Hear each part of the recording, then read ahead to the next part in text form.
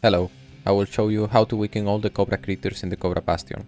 This makes them respawn with 2000 less hit points and it is easy to do. The first thing you're going to need is an empty ritual flask. This flask can be found in the floor where the cauldron is located.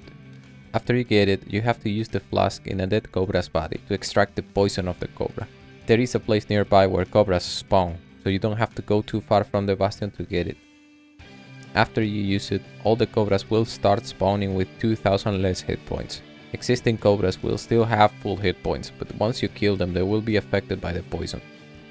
The effect lasts 1 hour and you can use the flask every time as long as you collect the poison from the Cobras.